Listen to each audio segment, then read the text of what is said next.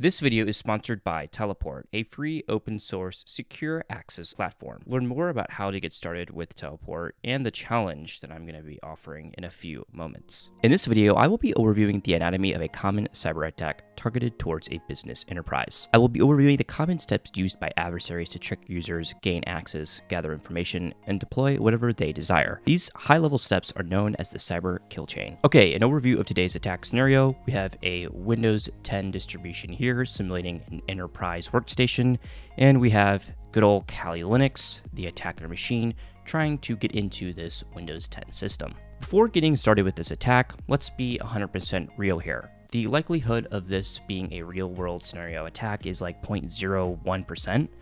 This attack scenario can be easily followed by lots of blogs, and in today's modern environment, traditional tools and technologies such as antivirus signatures, not even something that's revolutionary, or email filtering gateways could pick up this attack pretty quickly. So yeah, this isn't really realistic, and the reason why I'm doing this is just because of the ease of use and, well, I'm a script kiddie. In this scenario, I want to show you the insides or the anatomy of a cyber attack. What happens to get to the point where you see this screen where you've been debooted? Well, of course, there is multiple steps, and these steps are known as the cyber kill chain. The cyber kill chain is a high-level framework which was developed in 2011 by Lockheed Martin to describe the anatomy of a cyber attack. There's been a lot of change since 2011, so the cyber kill chain serves as a foundational framework for a cyber attack. Now, as the evolution of IT, the attacks landscape, and all the other words you could use have evolved, more advanced frameworks such as the MITRE ATT&CK framework have been developed. Now, the MITRE ATT&CK framework is a detailed knowledge base for showing the tactics, the techniques, and the procedures used by attackers. With this background knowledge, let's jump into this attack scenario. And if you don't really care to watch this video, go look up the cyber kill chain. It's a good concept to keep in mind. An attacker has decided that they want to hack, so it's time to test their skills. The first step they need to do is find a victim, and they have landed on Deboodah Incorporated, a merchandising company. The attacker begins by performing some reconnaissance or discovery. Using tools such as Google Dorks, which probes for hidden files indexed on Google, Shodan, a search engine used to find IoT and internet-exposed devices, DNS dig command and Nmap to scan known IP address spaces, basic open source intelligence like checking social media, looking at the whois records of the DNS of deboodah.com, or using tools like GoBuster to find names and subdomains associated with the Deboodah merchandising company. Using these tools, the attacker is able to build maybe a basic profile of the company's internet assets, some of their operations and their overall culture, and perhaps discover employees such as Grant. Grant is an employee of the Deboodah merchandising company, and the attacker wants to find out Grant's email address so that they can email them some interesting information. Using the @deboodah.com domain address, they use common naming conventions such as Grant, Grant C, or Collins G, and they find out that grantc@deboodah.com is a valid email. Now it's time to begin the next phase of the attack, weaponization.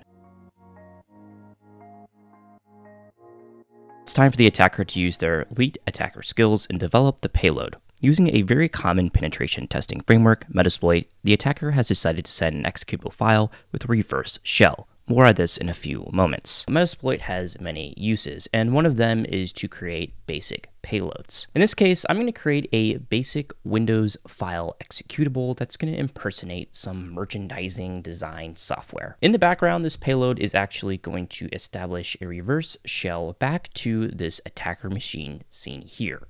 So the first thing that we need to do is create this executable using MS Venom.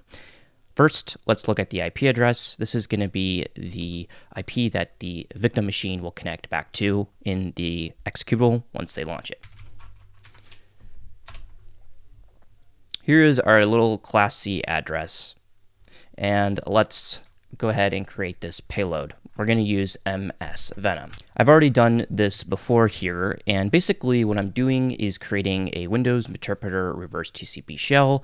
Our listening host is going to be our IP address, and a port, we can use any arbitrary port. In this case, it's going to be the executable file extension, and let's call this tdesign_1 or tdesign software. Press enter and let this develop. I get all these warnings here. Let's look at our directory. Perform an ls, and you're going to see tdesignsoftware.exe. Boom, done. Now we need to deliver this executable. Now, in a real-world scenario, of course, you'd probably add some sort of design logo to this so that the user thinks it's a legitimate application. I'm lazy. I'm not going to add a logo. In this case, we need to deliver this, and I've decided that I'm going to host this executable up on my own infrastructure. Okay, I've opened a second terminal screen. Let's go into the var www html directory. Performing an ls here, you're going to see just some default web pages. Let's copy over our executable into this. Performing an ls, you can see we have our executable here. And finally, we need to make sure that our web server is running on this machine so that the user can go out and install this executable. To do this, let's just do a service apache 2 start.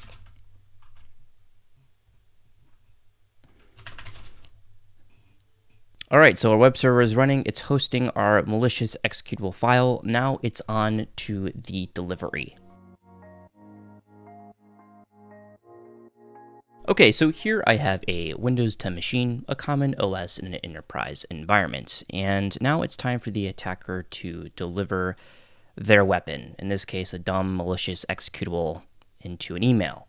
Now before we do that, you have to go back to the attacker machine, and the attacker needs to embed this link where the executable can be downloaded into some sort of maybe social engineering technique. In this case, of course, I'm going to be using the traditional phishing email. If we go to our home directory, I've created an email, and here I will add into this href tag the malicious executable web server. In a real-world scenario, this would actually be a domain, not an IP address. It already looks suspicious, but like I said, I'm lazy. So let's go ahead, save this file. And now the attacker will go ahead and put that into an email and send that to Grant. So Grant will look at this email and decide that, well, okay, well, it's time to go ahead and get this. Since there's 10 usable licenses, maybe my boss needs me to get this software that's been onboarded. Now, to do this, they're just going to go ahead and click this link here, and boom, we now have the software downloaded.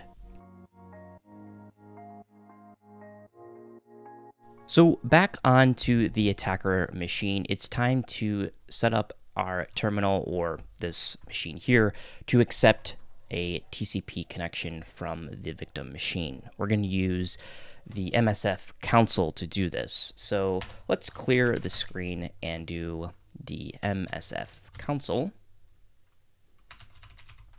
In MSF console, or Metasploit, we're going to go and set up just a few parameters. First, we're going to use the exploit multi-handler, use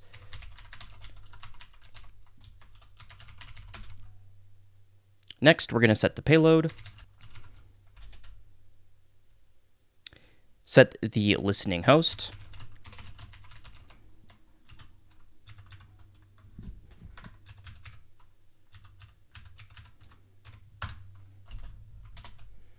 and then finally use exploit.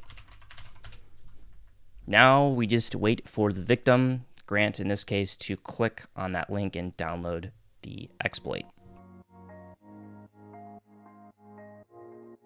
Okay, so our unwitting or unaware user is going to come here. They're going to download the test design software and see what happens. Now, like I said, dumb scenario, this will not really work, but let's just run this anyway. Who cares? Well, shoot, nothing happened. That's great. Well, going back to our attacker machine, we see a new interpreter session has opened, and now, well, we've established a foothold. Okay, so in this simple example, this reverse TCP shell is acting as the C2 or command and control server. Now, like I said, a reverse shell is going to establish a connection back to the attacker machine. And in this case, the attacker's machine is this Kali machine. And what we can do here is, the attacker can now have established persistent access. They can upload more sophisticated malware, maybe create a backdoor, or probe the network and try to escalate their privileges. In this case, using our interpreter shell here, we can actually just use the shell command, and we are into the Windows 10 laptop. And this is where we can do whatever we want to, look for administrative users and do what, they set out to do.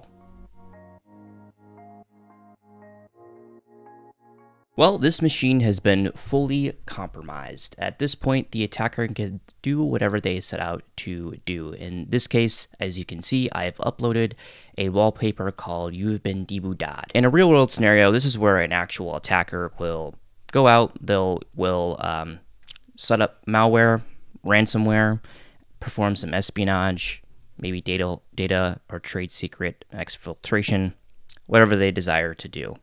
In most cases, because attackers are financially incentivized, they'll probably deploy some sort of encryptor, ransomware malware to get some funds. Based on today's video setup, as you can see, there are many different stages to a successful security attack. And one primary flaw, especially in developer ecosystems, is fine-grained access control.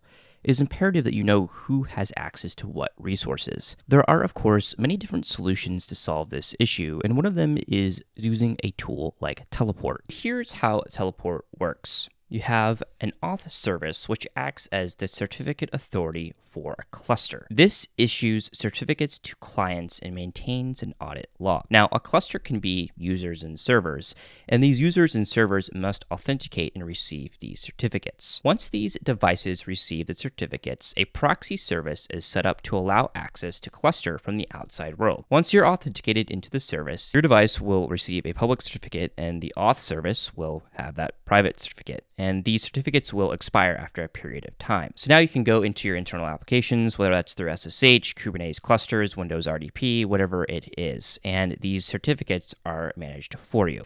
I recently created a passwordless home lab crash course with this free open source tool. So if you're interested in learning more about the possible future of a passwordless approach, check out this video or go to teleport.com. Thanks to Teleport for sponsoring today's video.